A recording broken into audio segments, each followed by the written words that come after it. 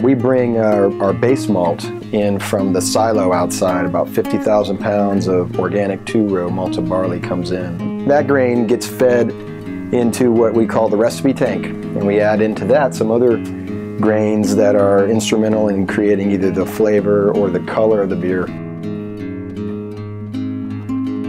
And the hot water then basically activates the enzymes and gets the process going to convert these really complicated carbohydrate chains to simple sugar chains. That happens at a very prescribed temperature, so temperature is a big deal. Plus or minus 1 or 2 degrees will make the difference of a sweeter or drier beer. And that's where the beer is sanitized by boiling, and we add hops. Hops is critical for bitterness and hop flavor and hop aroma. Basically, it's ready to ferment in the large process tanks. That cool wort that's now been boiled and hopped goes off to fermenter, and the yeast are added.